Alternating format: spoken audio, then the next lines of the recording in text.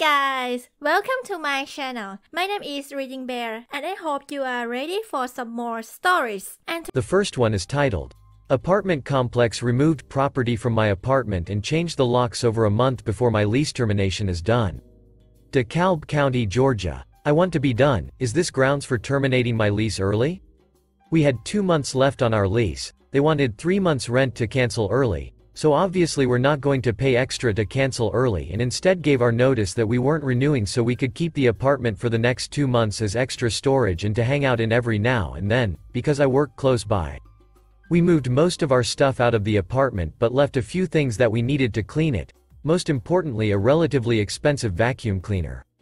In between the time that we moved most of our stuff out, 3 weeks ago, and yesterday, they entered the property, changed the lock, took the vacuum cleaner, and took apart parts of the stove, all without any warning or notice. My wife drove over an hour out of her way to get the vacuum cleaner, only to be locked out of the apartment after the housing office had closed. I drove there the next day to figure out what happened. They said, "Oops, we thought you left," and unlocked it to let me in. When I got in, the vacuum cleaner was gone, and the stove had been taken apart for cleaning. I've reread the lease agreement and I don't meet any of their requirements for being in default or abandonment. All I want to do is terminate the lease and clean my hands of this problem. The management company has been rude to us, slow on maintenance, and just overall an unreasonable hassle to work with, and we just want to be done. Terminating the lease would at the very least save us from paying half of October's rent, $1,680 a month, $700 for the part of October that we still would owe, and probably $150 or so in utilities, but hopefully since they violated their part of the lease, I'd be able to get September's rent back as well. What can we do? Edit. Thank you all for such helpful replies. I'm writing a letter to hand in to management. I'll probably post it here first to have an extra pair of eyes glance over it. Update. Great news everyone. After receiving my letter and talking with their attorneys, the apartment complex completely admitted fault, admitted to their damages, and actually ended up paying us more than we asked for, in addition to waiving the end of lease walkthrough and just giving us our deposit back. The only context you need is that Section 10.5 of the lease agreement states that the apartment complex is not liable for any of my losses unless it's due to negligence on their part. They are paying us the equivalent of almost $3,000, and I definitely owe you guys thanks for the advice and guidance from the initial post. Thanks so much, you guys really helped us out. The next one is titled, Neighbors below moved my security camera out of view and then placed a cloth over it. Hello, I live in Massachusetts, US. My neighbors below have been terrible to live with. They had previously had friends/customers shackled up in our basement who ended up stealing a bunch of our stuff. We suspect they are dealing drugs. There have been dozens of people coming and going since they have been here. It was supposed to be a woman and her 2 kids. The 2 kids are long gone and now it is just her, her boyfriend, and another man. Our landlord said he was happy with the cameras as those below have been unruly and difficult. The cameras. We have set up 5 total cameras. The only one they have messed with is the one facing the basement door, which also faces their door since they are next to each other. This particular camera has been there for quite a while and they even saw us install it. The man below, who is not on the lease, said a camera. Good idea when he saw us. This and the other cameras are not something new. What does the law say in this case? We installed the cameras to watch for thieves and no longer feel safe in our own home. We do not have any signs saying that the property is being watched.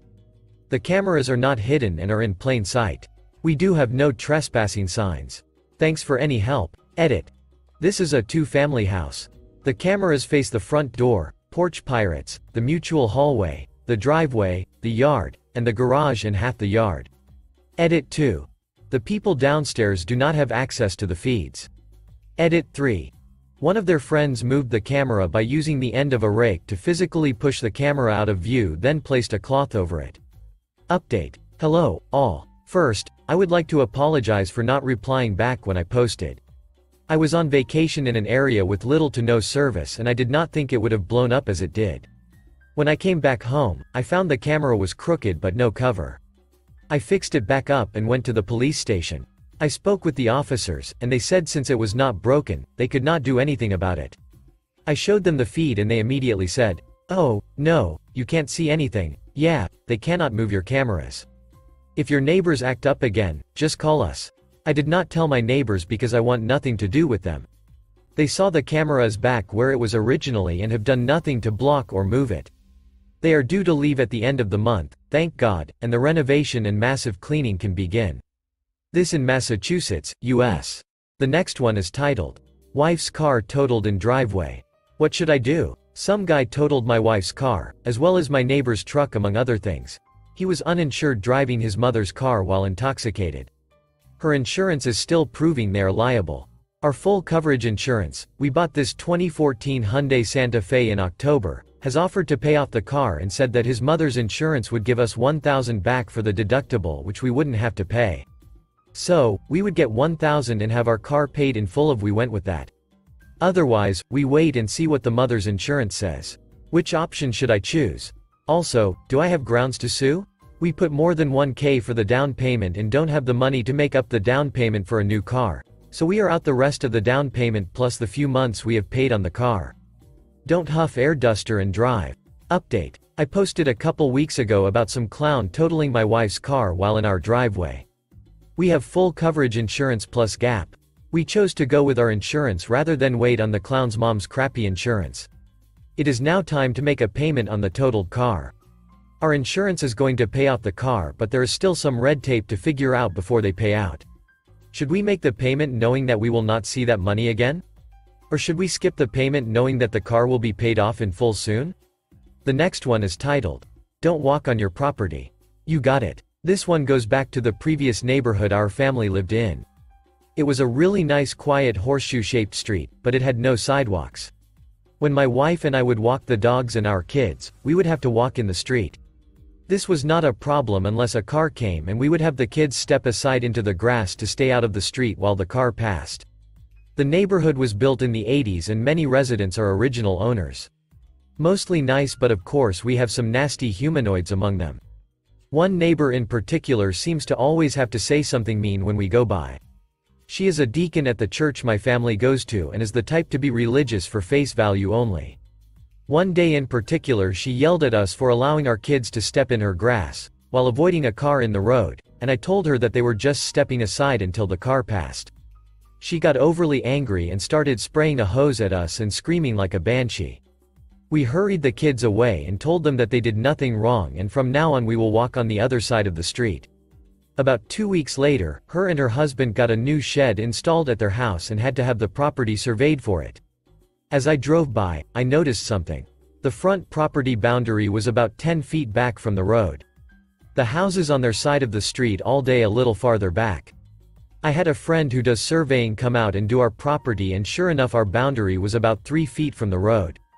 We did some digging through the archives at City Hall and found that the neighborhood was permitted and designed to have a sidewalk that ran the length of the horseshoe on her side of the street. The 10 feet right-of-way was designed to have curbing, grass, and then a sidewalk. So, I did what any sane person would do in this situation, and I contacted the township to have a sidewalk put in. The township notified all residents of the request and held an open hearing for it during a township meeting. Most of the neighbors showed up in support of it, most didn't care, but that nasty woman showed up to protest it and raise all hell. A month later they began excavating for the sidewalk, and when they got to her house, she had planted a big landscape piece with flowers and shrubs and a tree right in the way. The township told her to remove it, she didn't, they fined her and removed it themselves. The best part of the story is that 2 weeks after the sidewalk was finished and in, we listed our house and moved to another neighborhood. She still makes nasty remarks to my mother at church, and we drive by her house while visiting our old neighbors every now and then. The last one is titled, The Results of My Yard Work. I posted this in another subreddit, but it was suggested I also try it here. So here it is. First, let me say that I am not 100% certain this is pro-revenge, because I don't necessarily think of myself in that league. I live in a consolidated county. That means that the city and county governments merged some years back, ostensibly to reduce administrative and infrastructure costs. This is important, because services like fire, police, utilities, and trash pickup are now managed by former county officials, and not the city officials. Many of these services are also much more inefficient, and some services have been outsourced to private companies. My municipality outsourced trash and yard waste pickup a few years ago, and the two companies who now do those collections are woefully inadequate, and their services cost more than when the city or county did it. They both have similar sets of rules what can be put out for collection, take fewer types of waste away, and no longer come 2 days a week as the city once did, but now only come 1 day a week. We're all paying more money for less service. Now that the background is done, here's the story. I did some yard work over the course of a couple of weekends last summer, cutting some limbs, trimming some shrubbery, and cutting down a dead tree in my backyard.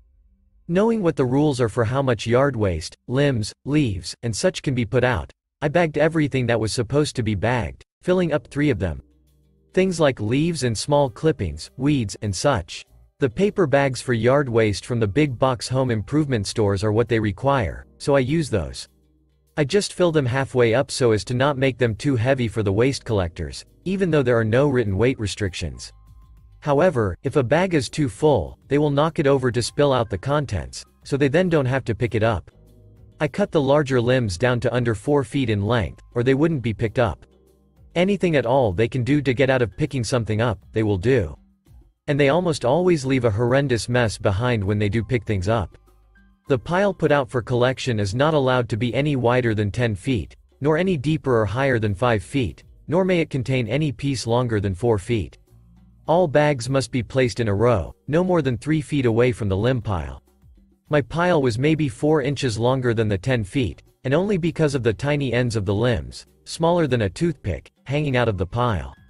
The pile was no higher than 3 feet, and no deeper than 4 feet.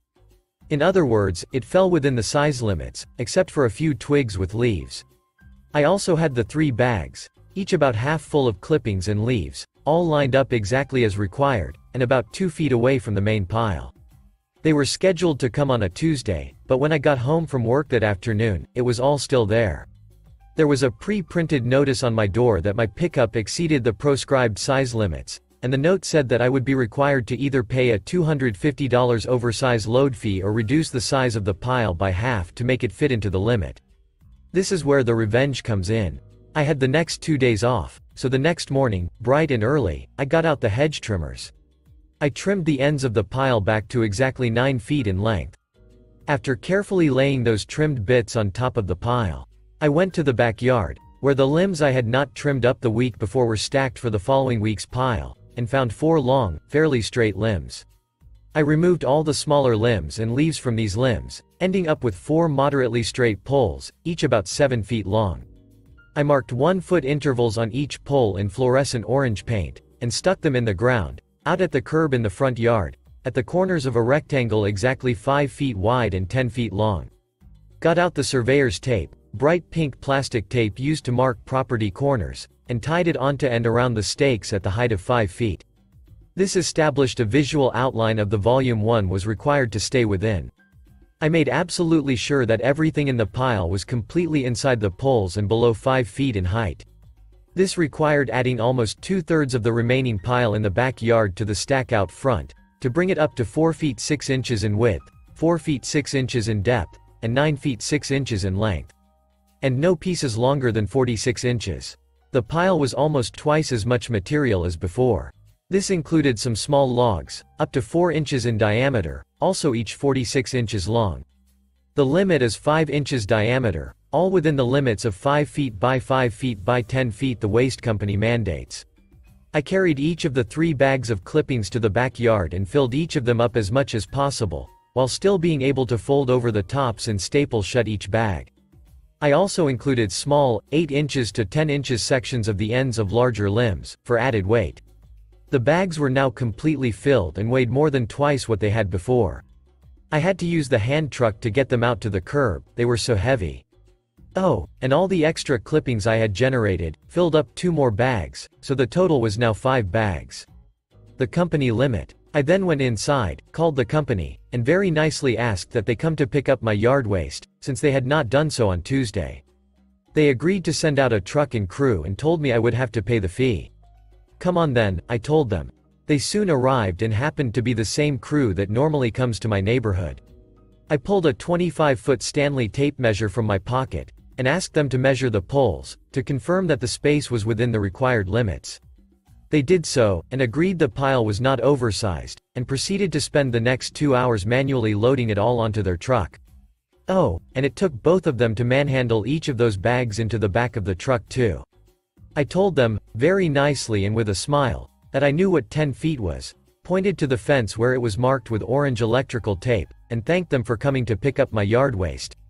The two tired, sweaty waste disposal guys just groaned, got in their truck, and drove off. There was no extra fee added to my bill for that month.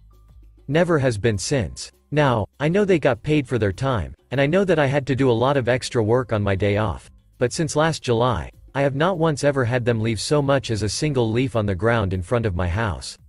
They had to actually do some hard work, with me standing there in shorts, smiling and drinking cold Gatorade while they were sweating.